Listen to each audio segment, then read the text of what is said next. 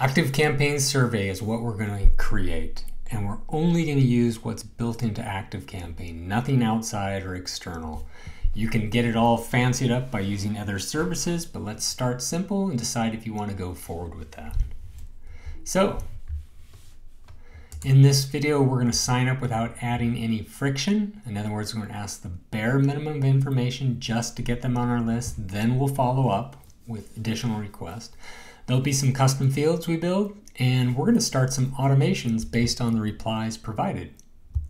So, inside your ActiveCampaign account, you've got to create two forms. You're going to create custom field or fields, and you're going to probably want to create some tags that are associated with those custom fields, and then you can do whatever you want based on that. So to start with, we're going to create two forms. I'm going to start with the second one. It's kind of important that you go in that order because that form will be what gets fed from the first form you create. So let's start with another second form, form 2. Put them on a list.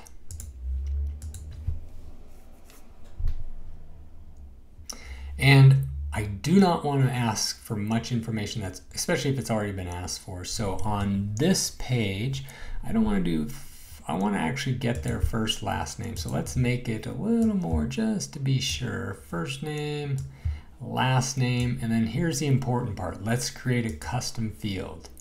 And in this case, I'm going to do a radio boxes. Radio box, checkbox, multiples, or actually drop-down menu are probably the best ones to use for a survey.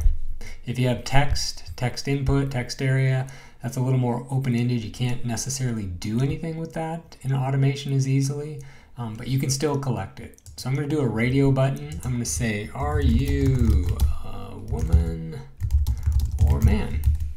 And I'm going to give them two options, woman, man, and then let's get rid of the third. Click on add, and then I need to actually put that in there. So that would be under my fields. I'm going to put it at the top. And again, when somebody arrives on this form, they will have already provided their email. So this is a bonus, a little more information. I could add a number of different questions at this point. For this example, I'm just going to do one. Are you a man or woman? Plus, I want to get their first name, last name, which I didn't before. Okay, so options. Okay, we're going to just use this show thank you. And that's it. I do need to get this link. I'm going to copy this link over because I need that for the first form. So let's go and finish this off. Create a new form. This will be form 1, and all I'm going to do after I put them on the same list is I'm going to get rid of this, and all I want to do is collect email. Now here's the thing I need to do. Under options, I need to open URL, and I want to make their life easier, better, so I'm going to do that. I'm going to put a question mark email equals %email. And this is where we pass information from this form to the second form. So I'm going to copy that, put that in there, click on integrate, get the link. So there it is right there. And in just a minute we'll go there, but there's a few more things I want to do. So there it is. Now let's go back and we are going to create an automation based on information from there, from the form that gets filled out. One thing I want to do though is I want to actually add some tags. One's called man, one's called woman. And it looks like I've already got one man and I've already got one called woman. Perfect. Okay, automations. Let's create a new automation starting from scratch. We'll continue. And we want to trigger when a field changes. And we want that to be, are you a man or woman? Does it ever change? Yes. Probably just want to leave this as first time. My assumption is nobody's going to change this once they filled it out once. We want to do added or updated. Click on start. So that's how we're going to get somebody into this automation. I'm just going to put in my standard 5-minute wait to make everything perfect.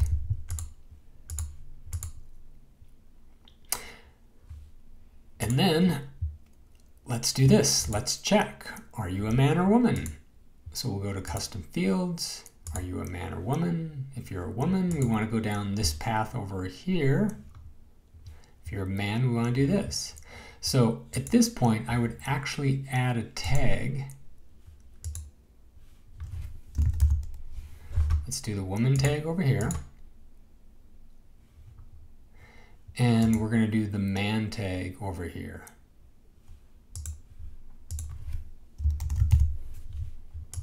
And you know, for the purpose of this demonstration, I'm actually going to remove this weight.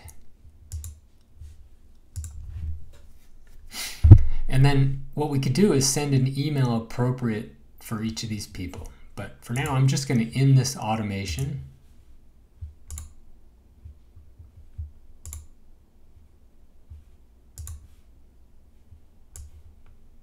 There.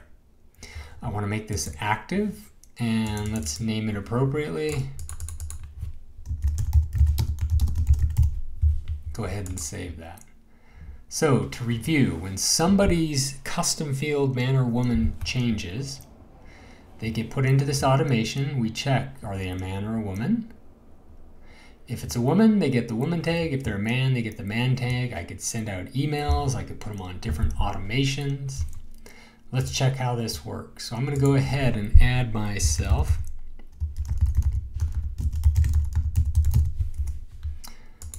Notice that when I submit this, this is already pre-populated. That was the point of putting this at the end of the thank you URL. Now I can say, okay, yep, I'm a man. Here's my first name. So that very first form was easy, no friction, super simple.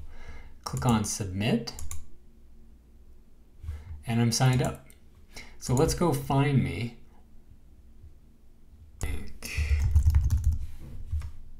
So right there.